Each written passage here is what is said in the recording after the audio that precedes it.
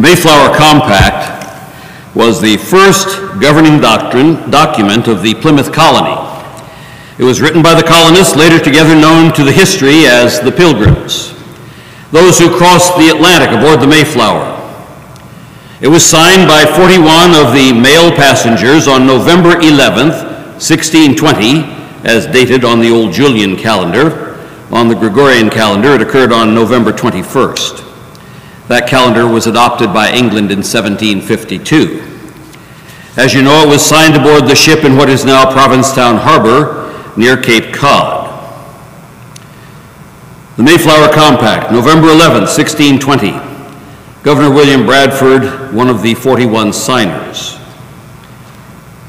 And it listened to all of the glory that is given to God. Thanksgiving focuses on God. In the name of God, amen. We whose names are underwritten, the loyal subjects of our dread sovereign, Lord King James, by the grace of God of Great Britain, France, and Ireland, King, defender of the faith, etc., having undertaken for the glory of God and the advancement of the Christian faith and honor of our king and country, a voyage to plant the first colony in the northern parts of Virginia, do by these presents solemnly and mutually, in the presence of God and one another, covenant and combine ourselves into a civil body politic for our better ordering and preservation and furtherance of the ends aforesaid, and by virtue hereof to enact, constitute, and frame such just and equal laws, ordinances, acts, constitutions, and offices from time to time, as shall be thought most meet and convenient for the general good of the colony, under which we promise all due submission and obedience, in witness whereof we have hereunder signed our names at Cape Cod, the 11th of November, in the year of the reign of our sovereign Lord King James, of England, France, and Ireland, the 18th, and of Scotland, the 54th, Anno Domini, which means year of our Lord, 1620.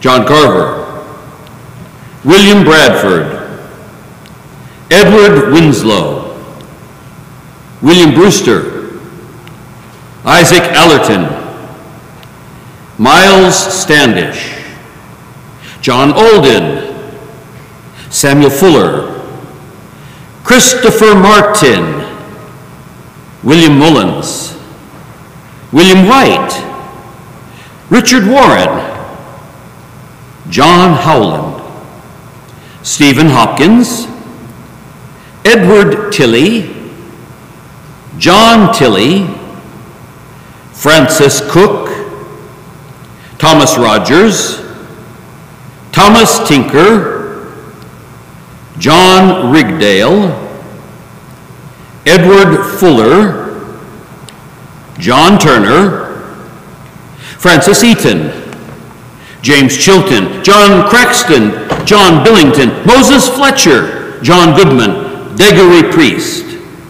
Thomas Williams, Gilbert Winslow, Edmund Margeson, Peter Brown, Richard Bitteridge, George Soule, Richard Clark, Richard Gardiner, John Allerton, Thomas English, Edward Doughty, Edward Leicester.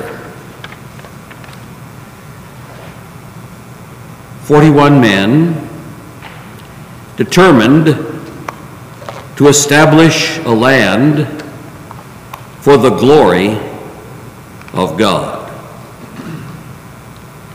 1 year later, 1621, the first Thanksgiving Day was officially held by the Pilgrims. This was followed by many times of Thanksgiving, but the first known and recorded official public Thanksgiving proclamation was announced 50 years later in 1671. June 29, 1671, Charlestown, Massachusetts City Colony Council. Quote, Again, notice the focus is on God. That's what thanksgiving is about. The holy God, having by a long and continuous series of his afflictive dispensations, in and by the present war with the heathen natives of this land, written and brought to pass bitter things against his own covenant people in this wilderness, yet so that we evidently discern that in the midst of his judgments, he, that is God, hath remembered mercy, hath remembered his footstool in the day of his sore displeasure against us for our sins. Can you imagine a town council passing this today? For our sins, and with many singular intimations of his fatherly compassion and regard, reserving many of our towns from desolation threatened and attempted by the enemy, and giving us, especially of late, with many of our confederates, many signal advantages against them, without such disadvantages to ourselves as formerly we have been sensible of. If it be of the Lord's mercy that we are not consumed, it certainly bespeaks our positive thankfulness when our enemies are in any measure disappointed or destroyed, and fearing the Lord should take notice under so many intimations of his returning mercy. We should be found an insensible people, as not standing before him with thanksgiving, as well as lading him with our complaints in the time of pressing afflictions. The council is thought meet to appoint and to set apart the 29th day of this instant June as a day of solemn thanksgiving and praise to God for such his goodness and favor, many particulars of which mercy might be instanced, but we doubt not those who are sensible of God's afflictions have been diligent to espy him returning to us, and that the Lord may behold us as a people offering praise and thereby glorifying him. The council doth commend it to the respective ministers, elders, and people of this jurisdiction, solemnly and seriously, to keep the same, beseeching that being persuaded by the mercies of God, we may all, even this whole people, offer up our bodies and souls as a living and acceptable service unto God by Jesus Christ. Dear people, this nation was founded as a Christian nation based on thanksgiving and praise to Almighty God. That brings us a little farther to the 1771 Congressional Thanksgiving Proclamation. Henry Lorenz, President of the Continental Congress, November 1st, 1777. For as much as it is the indispensable duty of all men to adore the superintending providence of Almighty God, to acknowledge with gratitude their obligation to him for benefits received, and to implore such further blessings as they stand in need of, and it having pleased him in his abundant mercy, not only to continue to us the innumerable bounties of his common providence, it is therefore recommended to the legislature or executive powers of these United States to set apart Thursday, the 18th of December next, for solemn thanksgiving and praise, that with one heart and one voice the good people may express the grateful feelings of their hearts and consecrate themselves to the service of their divine benefactor, that together with their sincere acknowledgments and offerings, they may join the penitent confessions of their manifold sins, whereby they have forfeited every favor, and their humble and earnest supplication that it may please God, through the merits of Jesus Christ, mercifully to forgive and blot them out of remembrance, that it may please him graciously to afford his blessings on the government of these states respectively, and prosper the public counsel of the whole, to inspire our commanders, both by land and sea, and all under them, with that wisdom and fortitude which may render them fit instruments under the providence of Almighty God to secure these United States, the greatest of all human blessings, independence and peace, that it may please him to prosper the trade and manufactures of this people, and the labor of the husbandman, that our land may yield its increase, to take our schools and seminaries of education, so necessary for cultivating the principles of true liberty, virtue, and piety under his nurturing hand, and to prosper the means of religion for the promotion of an enlargement of that kingdom which consisteth in righteousness, peace, and joy in the Holy Ghost. And it is further recommended that servile labor and such recreation as, though at other times innocent, may be unbecoming the purpose of this appointment, be omitted on so solemn an occasion. By order of Congress, Henry Lawrence, President, Continental Congress, November 1st, 1777. Look at our Congress today. Would they pass a resolution based on the merits of our Lord Jesus Christ, and pass a resolution for the enlargement of that kingdom, which consisteth, and quoting from Scripture, in righteousness, peace, and joy in the Holy Ghost? How far we have fallen. That brings us to 1789, the presidential Thanksgiving proclamation of President George Washington.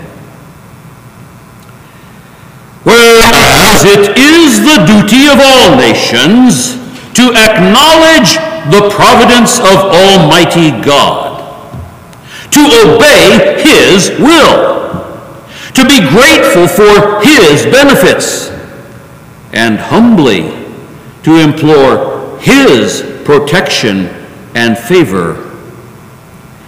And whereas both houses of Congress have, by their joint committee, requested me, quote, to recommend to the people of the United States a day of public thanksgiving and prayer to be observed by acknowledging with grateful hearts the many and signal favors of Almighty God, especially by affording them an opportunity peaceably to establish a form of government for their safety and happiness, unquote. Now, therefore, I do recommend and assign Thursday, the 26th day of November next, to be devoted by the people of these states to the service of that great and glorious being who is the beneficent author of all the good that was, that is, or that will be, that we may then all unite in rendering unto him our sincere and humble thanks for his kind care and protection of the people of this country previous to their becoming a nation, for the signal and manifold mercies and the favorable interpositions of his providence in the course and conclusion of the late war, for the great degree of tranquility, union, and plenty which we have since enjoyed, for the peaceable and rational manner in which we have been enabled to establish constitutions of government for our safety and happiness, and particularly the national one now lately instituted, for the civil and religious liberty with which we are blessed, and the means we have of acquiring and diffusing useful knowledge, and in general, for all the great and various favors which he has been pleased to confer upon us. And also, that we may then unite in most humble offering of our prayers and supplications to the great Lord and ruler of nations, and beseech him to pardon our national and other transgressions, to enable us all, whether in public or private stations, to perform our several and relative duties properly and punctually, to render our national government a blessing to all the people by constantly being a government of wise, just, and constitutional laws, discreetly and faithfully executed and obeyed, to protect and guide all sovereigns and nations, especially such as have shown kindness to us, and to bless them with good governments, peace, and concord, to promote the knowledge and practice of true religion and virtue, and the increase of science among them and us, and generally to grant unto all mankind such a degree of temporal prosperity as he knows alone to be best. Given under my hand at the city of New York, the 3rd day of October, in the year of our Lord, 1789, signed George Washington. That brings us to New Jersey, where we are.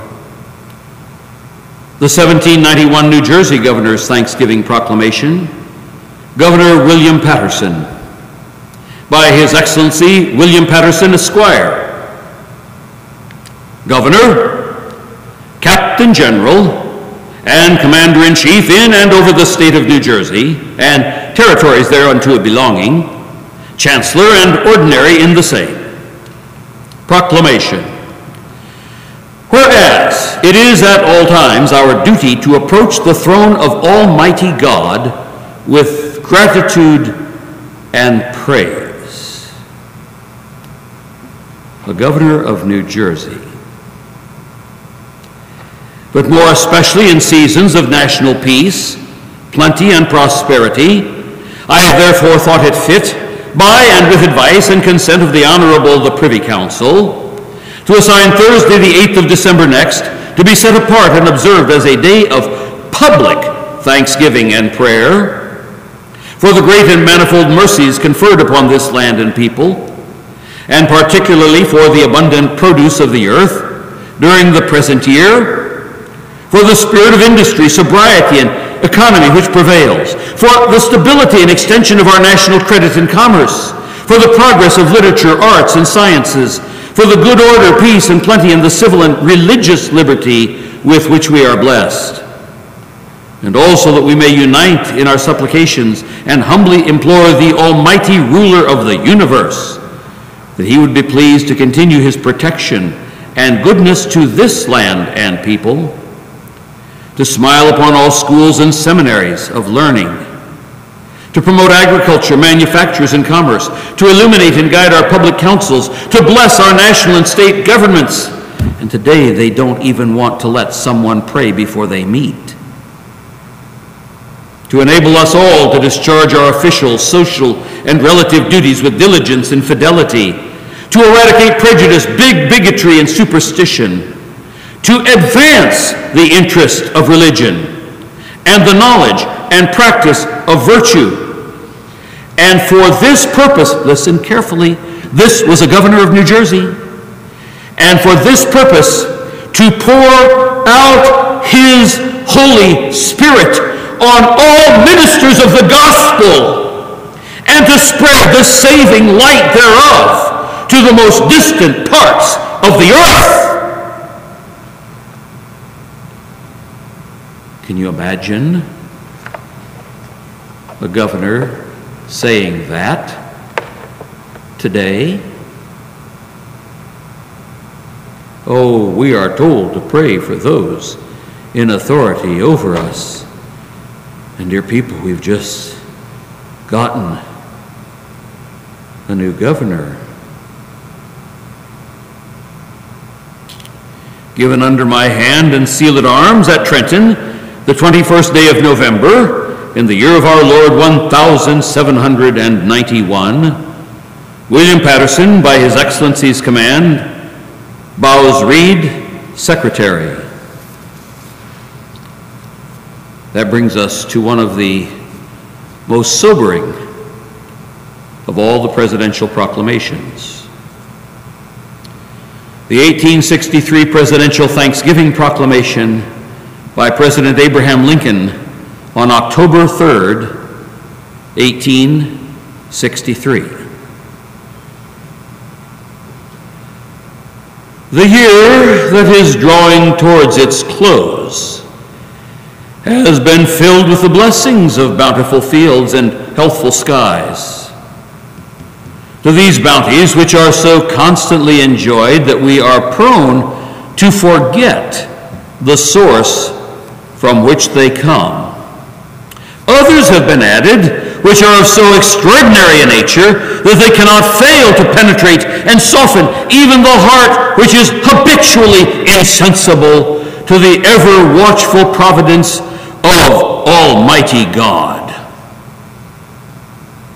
In the midst of a civil war of unequaled magnitude and severity, which has sometimes seemed to foreign states to invite and to provoke their aggression, peace has been preserved with all nations. Order has been maintained. The laws have been respected and obeyed.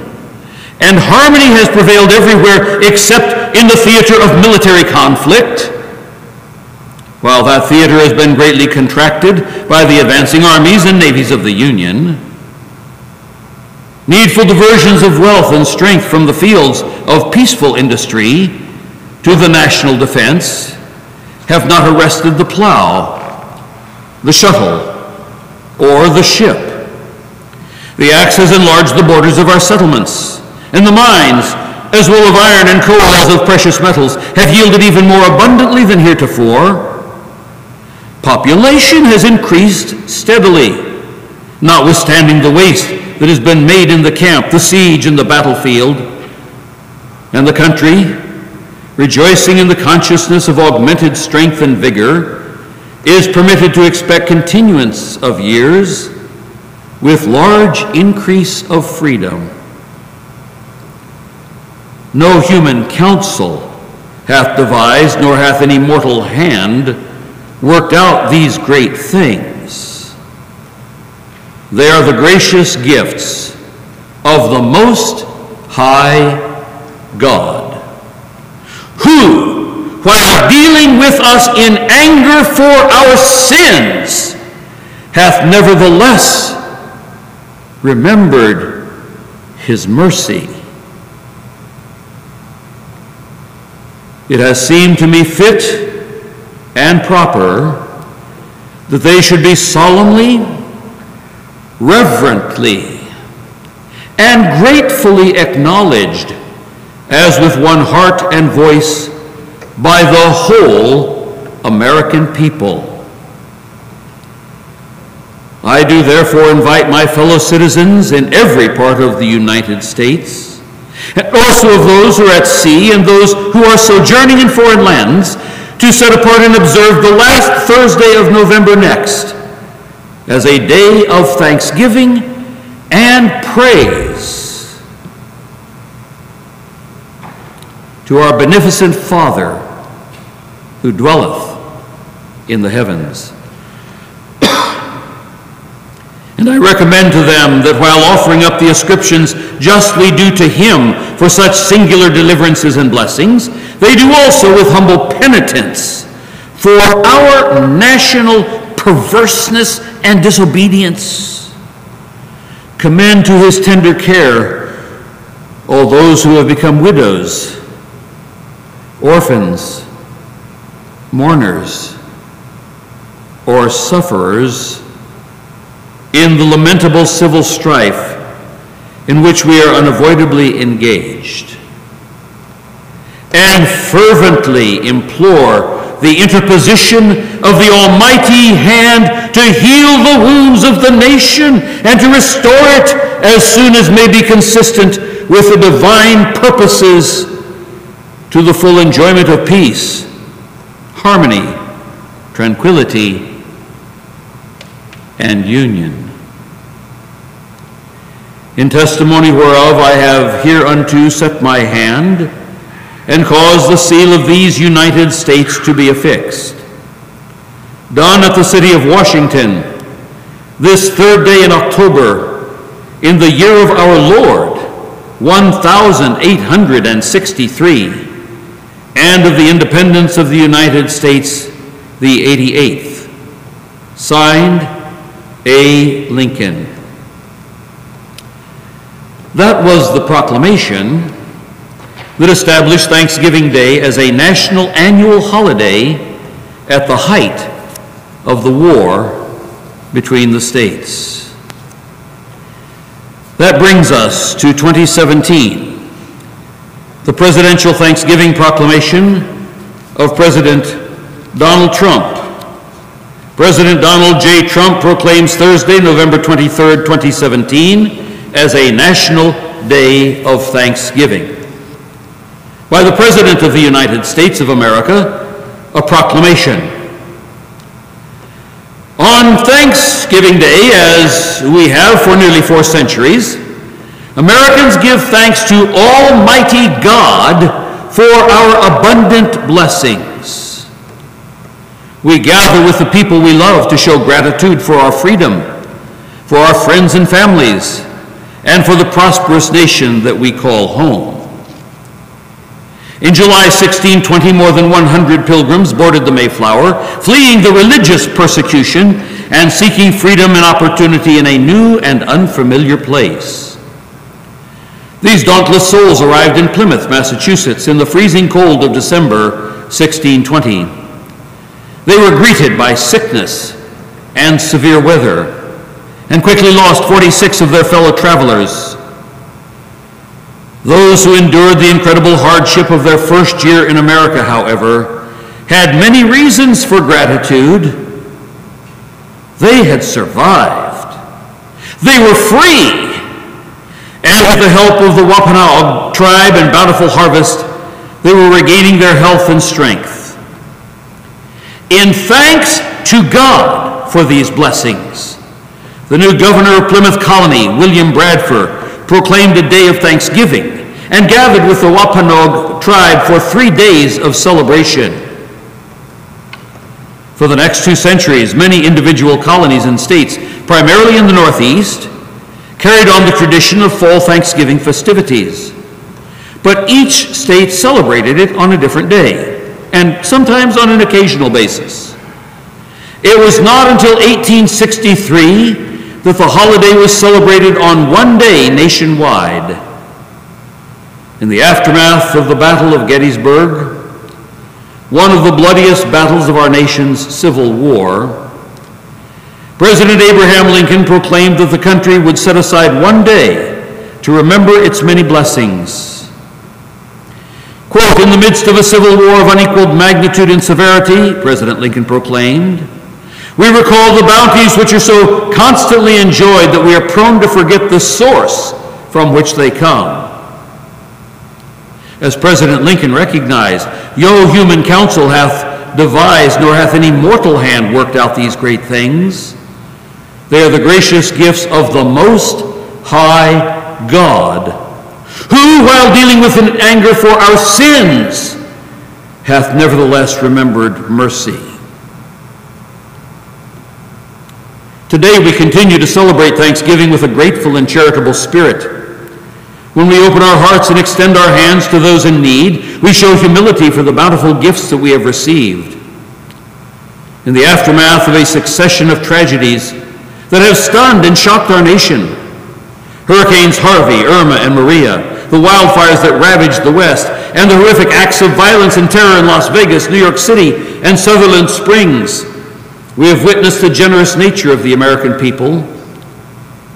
In the midst of heartache and turmoil, we are grateful for the swift action of the first responders, law enforcement personnel, military and medical professionals, volunteers, and everyday heroes who embodied our infinite capacity to extend compassion and humanity to our fellow man. As we mourn these painful events, we're ever confident that the perseverance and optimism of the American people will prevail. We can see in the courageous pilgrims who stood on Plymouth Rock, in a new land, in intrepidness that lies at the core of our American spirit. Just as the pilgrims did, today Americans stand strong, willing to fight for their families and their futures, to uphold our values and confront any challenge. This Thanksgiving, in addition to rejoicing in precious time spent with loved ones, let us find ways to serve and encourage each other in both word and deed. We also offer a special word of thanks for the brave men and women of our armed forces, many of whom must celebrate this holiday separated from the ones for whom they are most thankful.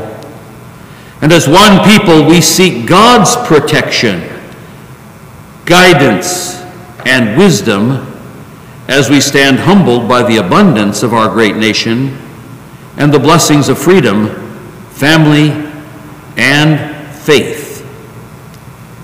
Now therefore, I, Donald J. Trump, President of the United States of America, by virtue of the authority vested in me by the Constitution and the laws of the United States, do hereby proclaim Thursday, November 23rd, 2017, as a National Day of Thanksgiving. I encourage all Americans to gather in homes and places of worship to offer a prayer of thanks to God for our many blessings. In witness whereof, I have hereunto set my hand this 17th day of November, in the year of our Lord, 2017, and of the independence of the United States of America, the 242nd. Let's take our hymnals now and join together and sing hymn number 797, Come Ye Thankful People, Come. We'll stand to sing number 297.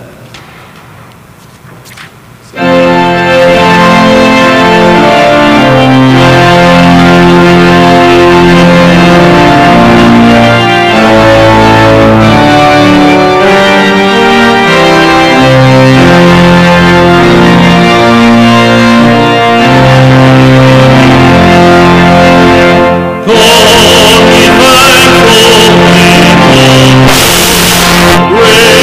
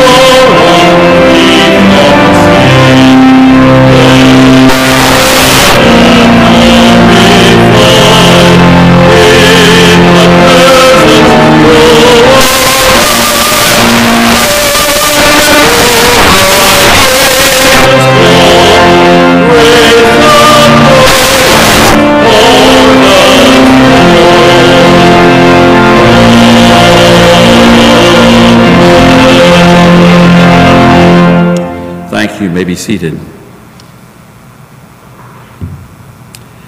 Our scripture reading for today is 2 Corinthians chapter 1. I'll be reading verses 1 through 11 if you'd like to follow along. 2 Corinthians chapter 1.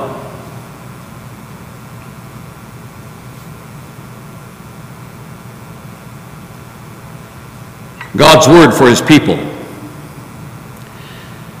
Paul, an apostle of Jesus Christ by the will of God, and Timothy, our brother, unto the church which is at Corinth, with all the saints which are in all Achaia. Grace be to you, and peace, from God our Father, and from the Lord Jesus Christ. Blessed be God, even the Father of our Lord Jesus Christ, the Father of mercies, and the God of all comfort, who comforteth us in all our tribulation, that we may be able to comfort them which are in any trouble, by the comfort wherewith we ourselves are comforted of God. For as the sufferings of Christ abound in us, so our consolation also aboundeth by Christ. And whether we be afflicted, it is for your consolation and salvation, which is effectual in the enduring of the same sufferings which we also suffer. Or whether we be comforted, it is for your consolation and salvation. And our hope of you is steadfast, knowing that as ye are partakers of the sufferings, so shall ye be also of the consolation.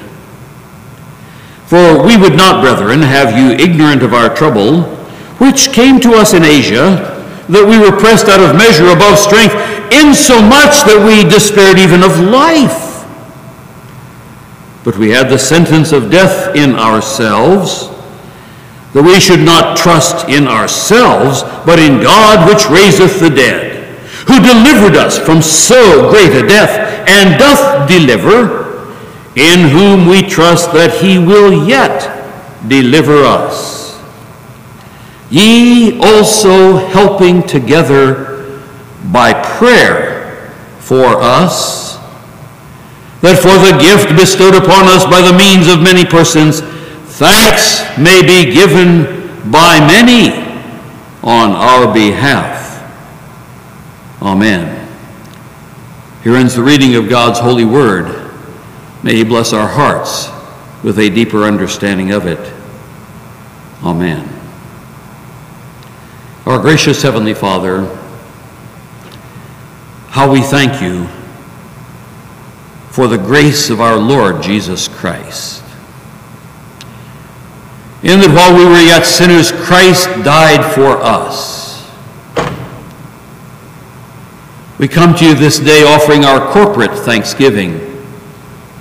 Each of us have individual things for which we give thanks, but together we give thanks for the great grace which you have shown to us, for the marvelous mercy extended to us in spite of our wickedness and our sins and our transgressions. We thank you for the privilege of being able to worship here today. We thank you for those who have gone before us. And Father, today I want to especially thank you for John Thilker, who was here yesterday at this church because he wanted to clean, to do the humble service of cleaning this auditorium for the service today. And it was from here that he stepped into glory. We thank you, Father, for him, for his faithful, humble service to this church, for the impact that he made on the lives of every one of us present today, for his kindness, his humility, his generosity, his friendship, his consistency, his eagerness to serve.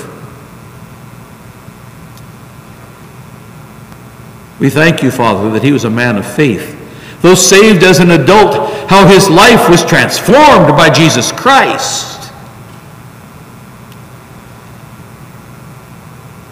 Father, we pray for his family today, for those loved ones whom he has left behind, his mother, his children, his other relatives. Father, we pray for your special mercies upon them and upon all of his friends, so suddenly taken with shock that he would step so quickly from this life into heaven. We thank you for them, Father, for their love for John and for the things that they did that made an impact on his life.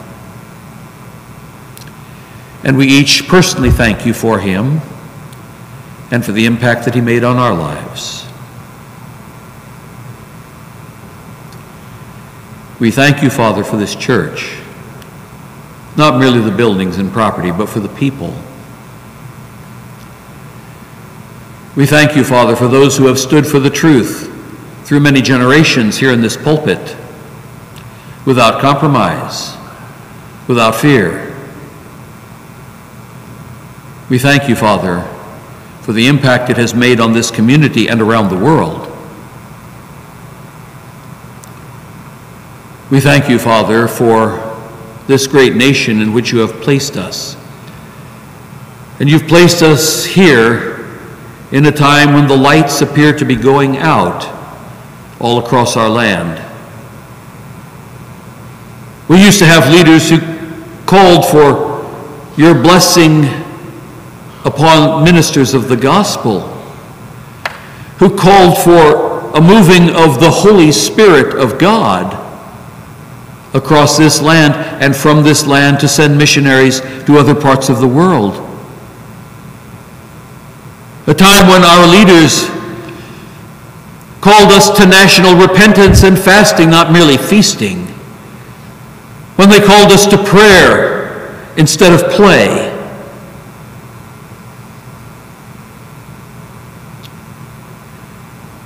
Help us never to forget our heritage. Father, we thank you that you are God. We praise you for who you are. We thank you for what you have done. And we humble ourselves in your presence this day. Cause us to remember that you have given us a command to pray for those in authority over us, that we might lead quiet and peaceable lives in godliness and in honesty. We thank you for the bounty of this land. We thank you for those whom you have called into service to protect us in the various Army, Navy, Air Force, Marines, Coast Guard, police forces, security. Father, we thank you for them because you have established the government and you have established the sword of power, as you declare in Romans 13. We pray, Father, for their safety. We pray, Father, for their salvation. And we give you thanks that you have given us a nation whereby these are forces for good and not for oppression. Father, we pray for our president and vice president and their families. We pray for our Congress, the Senate and House of Representatives, where there is so much posturing and hypocrisy, that you will bring them to true repentance and genuine faith in Christ. We pray for our Supreme Court and our lower courts. We pray for our current governor and the new governor about to take office, and for their families. We pray, Father, for our State House in Trenton. We pray for our county and municipal governments. Oh, Father, that the Holy Spirit of God would move across every one of these men and women and bring them to their senses, cause them to see their sins, cause them to understand that judgment is coming and Almighty God is holy. Cause them to fall on their knees before you and beg forgiveness through the merits of Jesus Christ, our Lord and Savior, and give them a new life in Christ, a transformed life whereby they will rule righteously and judge righteously and pass laws that are righteous laws in conformity with the Word of God. Keep us from ever being ashamed of the gospel of Christ. For it is the power of God unto salvation to everyone that believes, to the Jew first, and also to the Greek. We thank you, Father, for giving us salvation. Almighty God, we humbly come into your presence this day. We are not worthy, but we come with our very weak and yet heartfelt thanksgiving and praise, because we come in the name of your Son, Jesus Christ our Lord. Amen. Amen.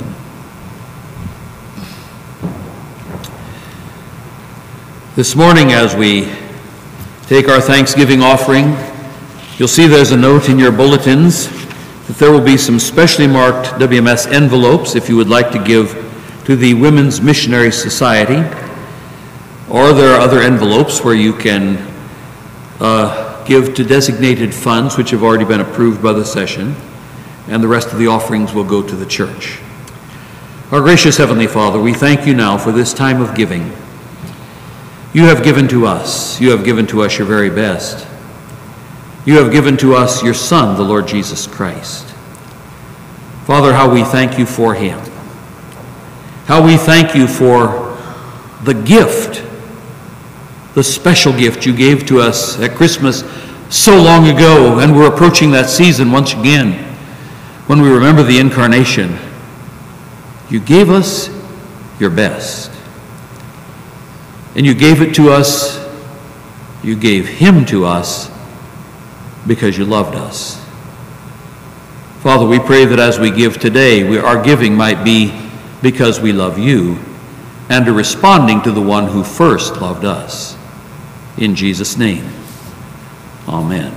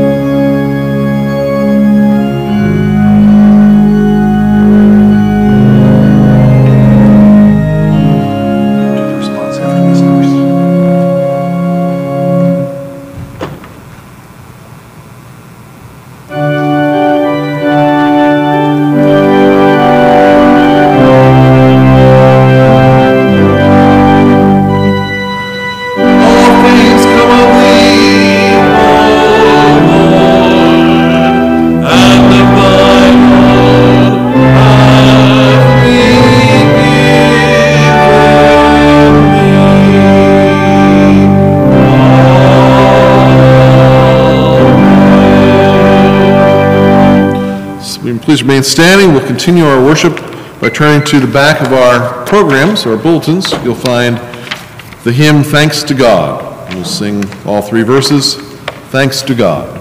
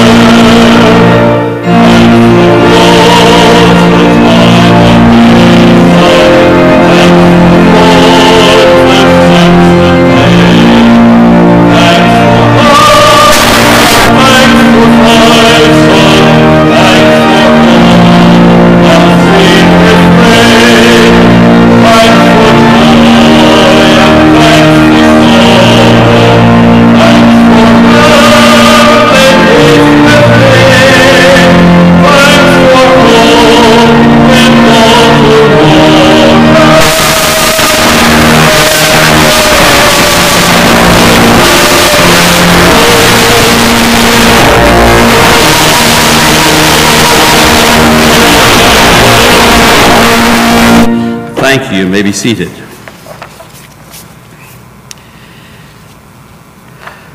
What a wonderful, wonderful day Thanksgiving is. The grateful spirit of Thanksgiving in the United States, as brought to our continent by our European ancestors, dates back over 4 centuries. It dates not merely to the Pilgrims, although it is their celebration that we remember, but other Thanksgivings are also notable. In 1564, the French Huguenot Protestant colonists celebrated a day of Thanksgiving at St. Augustine, Florida. Since, as you know, I am from Texas, I must at least mention a few special early Thanksgiving days that were held there. In 1541, the Spanish explorer Coronado celebrated a day of Thanksgiving with 1,500 of his soldiers at the Palo Duro Canyon in Texas. In 1598, another Spanish explorer, Juan de Oñate, and his expedition held a Thanksgiving Day celebration at El Paso, Texas. I suspect that you didn't learn about those Texas Thanksgiving Days in New Jersey textbooks when you were in grade school. Others that may be more familiar to you include, of course, the Thanksgiving Day celebration that was held by the Jamestown settlers when they landed in 1607 at Cape Henry in Virginia. Not long after that, the 1619, the settlers at the Berkeley Plantation, Virginia, held another joyful Thanksgiving celebration. But the most famous Thanksgiving Day, and the day to which we look back to in our current celebration, dates to the Pilgrims, that hearty band of brave souls who courageously left family, friends, homes, wealth, and then came to this frightening, unknown new world to search for religious freedom and the right to worship God according to the Bible. We'll speak of them in just a few moments, but first, we've just read our key text for today related to Thanksgiving and suffering. The principal verses that we saw are 3, verses 8, 9, and 10. For we would not, brethren, have you ignorant of our trouble which came to us in Asia, that we were pressed out of measure above strength, insomuch that we despaired even of life. But we had the sentence of death in ourselves, that we should not trust in ourselves, but in God, which raises the dead, who delivered us from so great a death, and doth deliver us, in whom we trust that he will yet deliver us, ye also helping together by prayer for us, that for the gift bestowed upon us by the means of many persons, thanks may be given by many on our behalf. Now, I think you all know the different kinds of sufferings that the Apostle Paul had, because in chapter 11, he lists his troubles. He talks about them right here in this very same passage of Scripture. Brother ministers of Christ, I speak as a fool. I'm more in labors more abundant, in stripes above measure, in prison more frequent, in deaths oft. Though the Jews 5 times received thy 40 stripes, save one. Thrice I was beaten with rods, once I was stoned, thrice I was shipwrecked. A night and a day I've been in the deep, in journeyings often, in perils in waters, in perils of robbers, in perils of my own countrymen, in perils by the heathen, in perils in the city, in perils in the wilderness, in perils in the sea, in perils among false brethren, in weariness and painfulness, in watchings, in hunger and thirst, in fastings often, in cold and nakedness, besides those things which are without, that which comes upon me daily, the care of all the churches. Who is weak and I am not weak? Who's offended and I burn not? If I must needs glory, I will glory in the things which concern my infirmities. We've never faced that kind of trouble that the Apostle Paul went through, and yet in spite of all these things, he was able to write, in everything give thanks, for this is the will of God in Christ Jesus concerning you. Just a few days ago on Thanksgiving Sunday, we talked about Thanksgiving and the will of God. Paul emphasizes the all things in Ephesians as well. Giving thanks always for all things, Ephesians 5:20. Giving thanks always for all things unto God and the Father in the name of our Lord Jesus Christ. There are no exceptions to the three things that Paul talks about where we can be unthankful. Number one, the events of life. There are no events of life where we can be unthankful. Imagine that. There are no events of life where we can be unthankful. There are two more. Did you get what Paul said there in 1 Thessalonians 5:18? There is never two, a time or trouble where we can be unthankful. And number three, there is never a circumstance of life that is outside the will of God. In all those different facets of human existence, the Word of God commands us that we're to be thankful. How is that possible? It's because we keep a focus on eternity and not a focus on time. Time is going downhill and someday will be no more. But eternity is always going uphill, always getting better, always getting richer, always getting fuller, always getting more beautiful. And it goes on forever, and it never gets smaller. In everything give thanks, for this is the will of God in Christ Jesus concerning you. You see, God has promised to give us grace to face every trouble that comes our way with thanksgiving. Why is it possible? Because you see, God guarantees a victory, not just survival. God doesn't say, well, you'll survive it. God promises to give us victory in every trial of life, including the day that we face the ultimate enemy of death. Yesterday, John had a victory. He entered the courts of Christ in triumph. He has victory because of the resurrection of Christ. God promised victory and guaranteed it because Jesus rose from the dead. We thank God, which giveth us the victory through our Lord Jesus Christ. That's the theme of 1 Corinthians 15. Victory, not merely survival. Paul emphasizes that great truth again in 2 Corinthians chapter 2, one chapter beyond where we have our reading. Now thanks be unto God, which always causeth us to triumph in Christ. Always causeth us to triumph in Christ, and maketh manifest the savor of his knowledge by us in every place.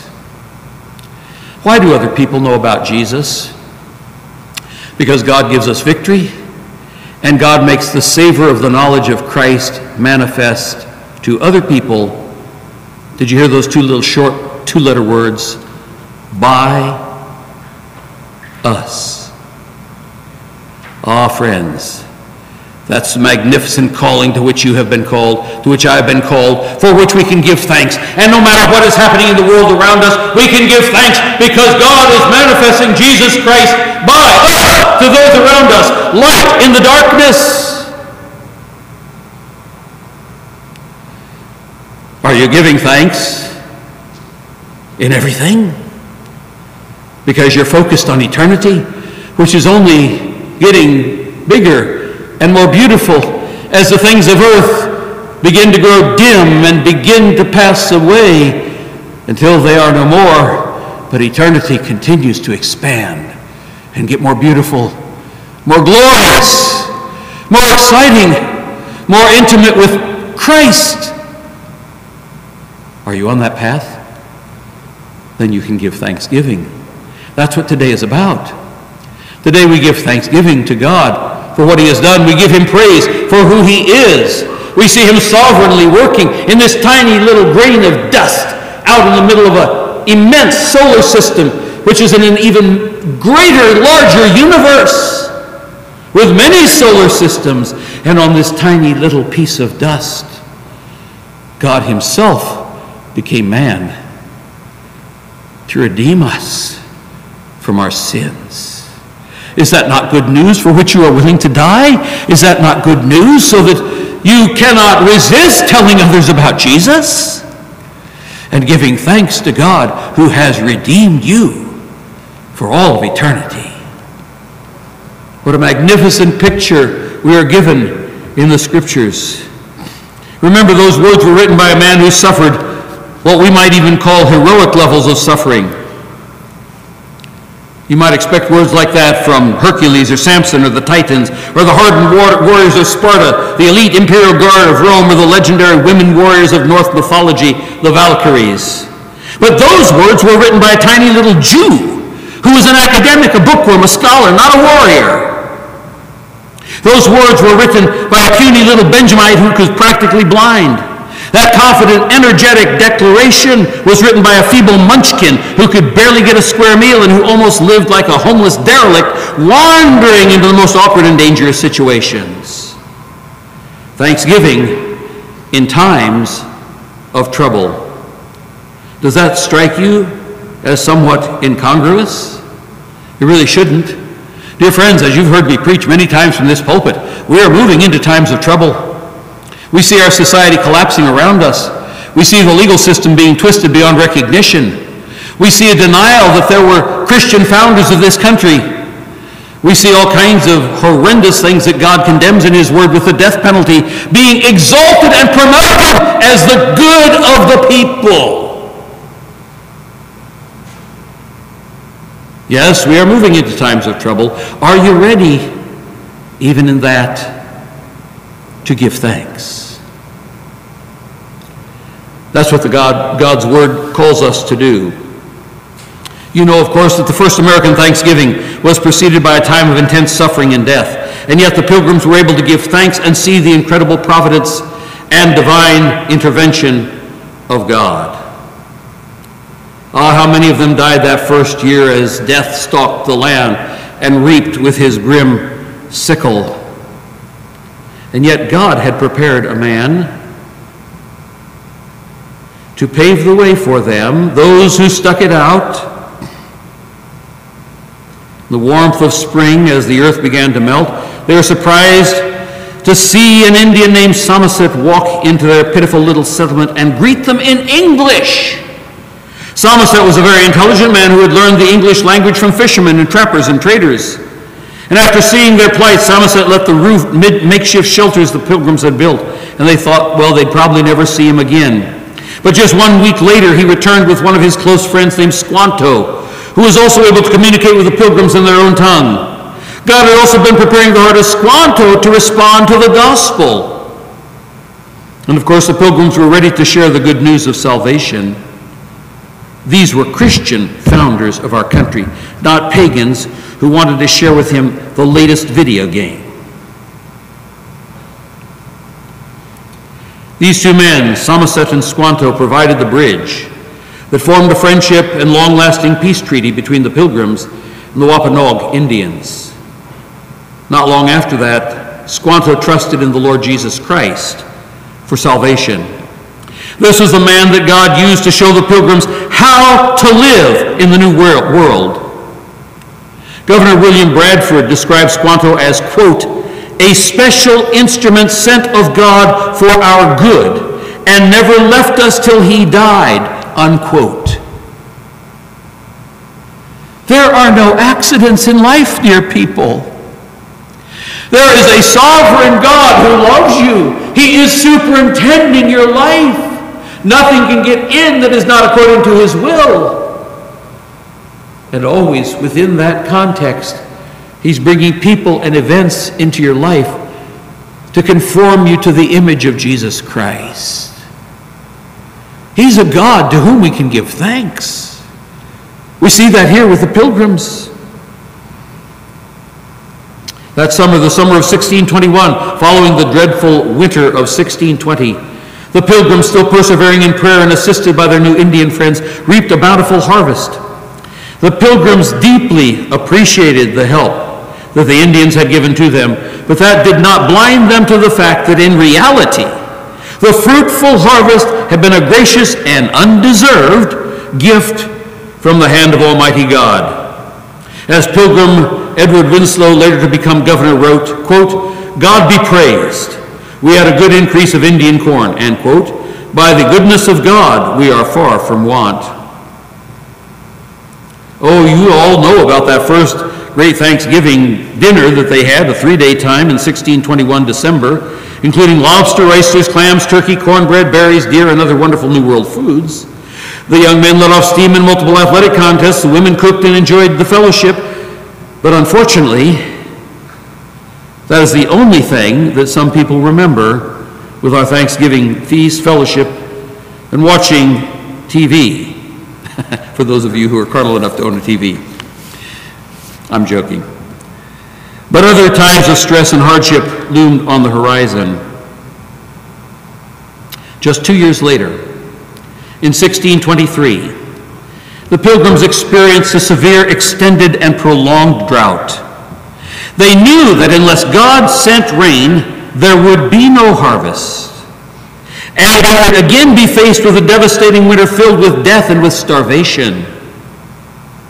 2 years after the first Thanksgiving there, this time rather than hold a feast, the Pilgrims soberly gathered for a time of corporate prayer and fasting. When was the last time you fasted and prayed? During that prayer and fasting, they besought God to intervene and send rain. Even as earlier they had gratefully acknowledged that He was the one who sent their initial bounty, they also understood, they knew thoroughly, that He could chasten them for their sins and withhold His blessing. Dear friends, the Pilgrims were the true children of the Reformation. They had the same lineage that we have. They went back to the Reformers who stood on the Word of God and trusted the God of heaven rather than the Pope of Rome. They were true believers in the sovereign God of the Bible. That's the Reformation theology, is that God is sovereign. They understood the declaration of the Apostle Paul in Acts 14, that only God could give rain and a fruitful harvest, and that when He did so, it would be a witness to unbelievers. They put it together. They understood this, Acts 14:17. That's what the New Testament specifically says. Nevertheless, He left not Himself without witness. How did God leave a witness? In that He did good and gave us rain from heaven and fruitful seasons, filling our hearts with food and gladness. They grabbed that verse. They said, we've had no rain. We're facing another winter of starvation. It's the God of heaven who gives the rain and the fruitful harvest, and He does it as a witness. And so the Pilgrims decided to pray and fast. The Indians were curious to see what would happen, because the Pilgrims were quite open about what they planned to do. The Pilgrims fully expected God to hear their prayers. They fully expected God to answer with rain. At that point, many of the Indians became skeptical about the God of the Pilgrims. Could He really do such a thing as bring rain without all the traditional sacrifices, all of the traditional rituals, all the shamanistic ceremonies? Could God do it just because they fasted and prayed? And yet at the call of Governor Bradford, the Pilgrims gathered openly for a time of prayer and fasting to seek God's direct intervention. They never doubted that God would hear and answer their prayers. Almost immediately after the prayer and fasting, and to the utter amazement of the Indians who witnessed the scene, clouds appeared in the sky. Do you remember the days of Elijah when he's upon Mount Carmel and he's praying for rain? And he says to his servant, go and look at the sky. His servant comes back and says, I don't see anything. Go again. Come back. Time after time, until finally the servant says, I see a cloud about the size of a man's hand. Elijah says, then start running. We got to get to Jezreel. There's a storm coming. and he outran Ahab's chariot to Jezreel. That was what was happening with the pilgrims. Clouds appeared in the sky. A gentle, steady rain began to fall. Listen to the words that Governor Bradford wrote upon this occasion. Quote, "It came without either wind or thunder or any violence, and by degrees in abundance, as that ye earth was thoroughly wet and soaked therewith, which did so apparently revive and quicken ye decayed corn and other fruits, as was wonderful to see, and made ye Indians astonished to behold. And afterwards the Lord sent them such seasonable showers with interchange of fair warm weather as, through his blessing, caused a fruitful and liberal harvest to their no small comfort and rejoicing." Unquote. Indeed, God had not left himself without a witness, just as the Apostle Paul explained in Acts 14. And seeing his direct intervention and action in response to the prayers and fastings of his people, many of the Indians were drawn to the true God and away from their pagan deities. The threatening drought that would have brought more suffering was averted, not only for the benefit of the pilgrims, but for the saving benefit of the Indians. In everything the pilgrims could give thanks, for this experience proved to the Indians that the God of the pilgrims was greater than the traditional pagan gods that their ancestors had worshipped. There were many, many thanksgivings after that. When we look back at the days of the American revolutions, Congress issued 7 separate proclamations for fasting and prayer, plus a day of Thanksgiving, making a total of 15 prayer proclamations issued by Congress during the War of Independence. We talked about the first national Thanksgiving in 1789. We saw 1815, various state governments in the United States had issued at least 1,400 official prayer proclamations by 1815. We're 202 years out from then. From 1789 to 8/15/15, 1,400 official prayer proclamations, half of the time for Thanksgiving and prayer and the other time for fasting and prayer. Historically, our great nation has understood the connection between suffering and responding with a thankful heart. When suffering comes, give thanks to God because you've kept your eyes focused on eternity and not merely on stuff. Thanksgiving to God for all of his good benefits, which we tend to overlook when the temporal affairs of earth seem to be out of order. Over the last several months, we've experienced only the tiniest taste of this kind of destructive bloodshed on our own soil, with multiple mass shootings from Las Vegas and elsewhere to random truck attacks in New York City, not to mention the previous Muslim attacks on the World Trade Center, the Pentagon, the doomed flight that was diverted by brave passengers over Shanksville, and recently the insane shooting down in Texas. Dear people, if we want to respond properly to God, we confess our sins, knowing that he is faithful and just to forgive us our sins and to cleanse us from all unrighteousness. Those early proclamations in our land all contained confession of sin as a nation, as a state, as a community.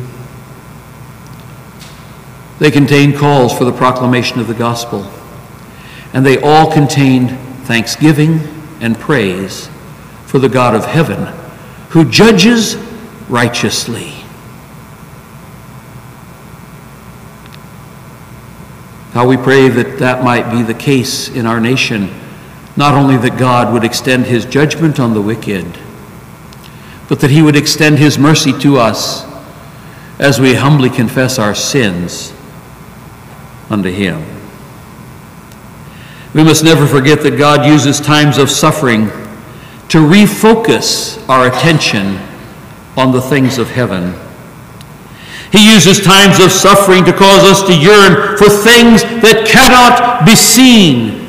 He uses times of suffering to help us understand what things are really important, and for that we can be thankful and filled with joy because the best is yet to come. Paul didn't just tell us to give thanks when we're facing trouble. He set the example for us. Our Lord Jesus Christ is also an example of the quiet suffering with a thankful heart. Peter writes and he says, "For this is thankworthy," that is, worthy of thanksgiving, "if a man for conscience toward God endure grief, suffering wrongfully. For what glory is it if, when you are buffeted for your faults, you shall take it patiently? But if, when you do well and suffer for it, ye take it patiently, this is acceptable with God. For even hereunto were ye called, because," listen carefully, "Christ also suffered for us, leaving us an example that ye should follow his steps.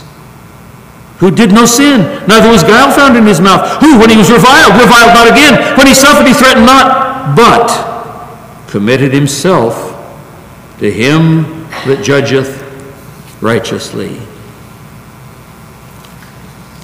We've talked about how this relates to victory, because we're focused on eternity, so that we have the victory in Jesus Christ, so that when we step out of this life and step into glory, the things of earth are gone. Oh, how thankful will our hearts be then. But now is the time to express it to God as we go through this world, expressing thanksgiving, expressing praise, because God has promised us eternity. I hope when you go from this place today that your heart will be filled with that kind of thanksgiving, that kind of praise, that kind of joy that comes from knowing that you not only have a personal relationship with Jesus Christ, but from knowing that you have eternity ahead, which is guaranteed by him. We need to pray for our nation, that God will prepare our people so that they will be ready for national repentance. But it must start at home. Are you prepared for repentance? Are you praying that God will prepare this great land of America for repentance and revival? It appears that God has at least given us a temporary reprieve in our current administration. But we must also remember that sometimes God uses times of trouble to bring his people to a spirit of true thanksgiving by giving them godly leadership and true repentance as a nation. Pray for our leaders that we might lead quiet and peaceable lives in godliness and honesty as they turn to the God of heaven. Our gracious Heavenly Father, how we thank you for the time we've had here today. We give you grateful thanks, for you are the true, the living God. We give you thanksgiving that you have yet withheld your hand of wrath and judgment upon our nation in our time. And again, we pray that you will turn the hearts of all of our leaders in every branch of government, at every level of government, that you would turn their hearts to the living God, who alone can bring peace, who alone can give life, who alone can give joy and meaning and purpose. And Father, we pray that you will begin it with us. We come to you in humble repentance. We thank you, as Washington put it, for your signal mercies to us. And we pray, Father, that we might be the people that you have designed us to be, whose hearts are always, always filled with thanksgiving. For we pray it in Jesus' name. Amen. Please take your